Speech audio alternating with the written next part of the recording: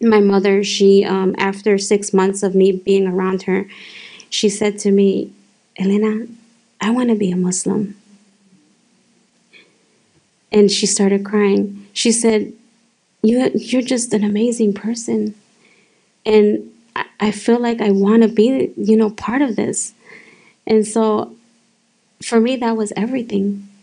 She ended up taking her shahada, and after she took her shahada, my sister did, and then my other two brothers did.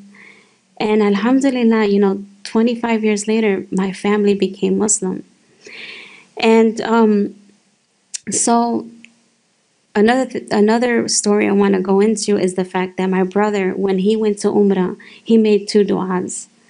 One of those du'as was that his family become Muslim.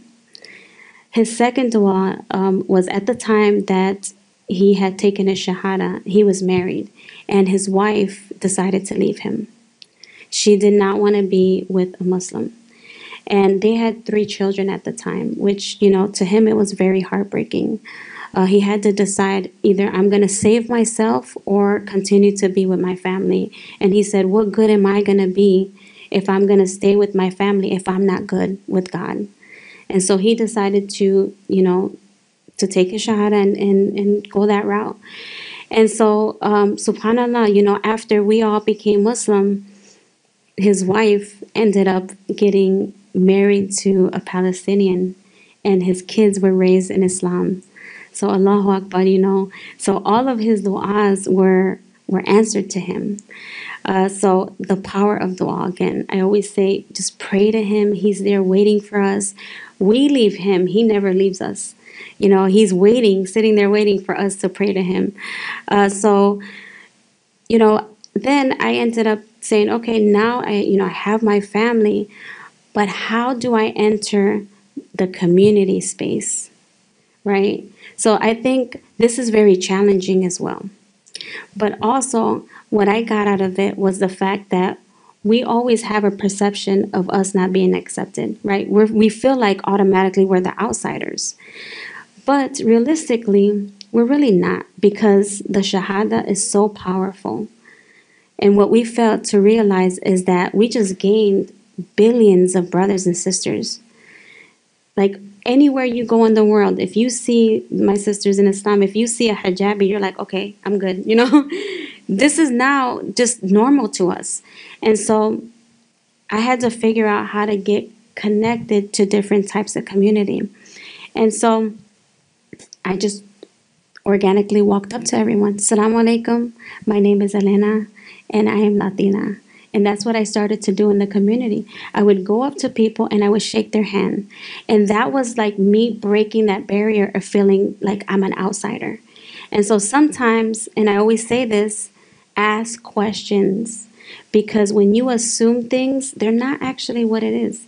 And so one of my main focuses was, okay, I'm going to try to just be myself, because Islam is not really trying to change who you are. It's trying to enhance you. And it's trying to bring you on the right path. This is all we're doing. Some people say that, Islam is so hard, and it's really not. Allah gave us the tools to make things easier for us. And so alhamdulillah, by me reminding myself of those things, and actually being educated in Islam too. So that was very important for me. So through those efforts, I ended up, getting married. By the way, my husband is sitting up here. Mashallah, he's Palestinian, and I was able to adhere to different culture. Right. So I'm a Latina. I like Spanish food. I love to be around family and friends. And so I'm getting married into a Palestinian household. They like food too, but I like the sazon, the sofrito. I like to put the little Spanish stuff in the food. So I would go back and forth with my mother-in-law, and she would make the Arabic food and I would throw in my Spanish seasoning. So that was like a good little, that was her, welcoming me welcoming her, and it was just an amazing, connection. But again, that doesn't happen all the time.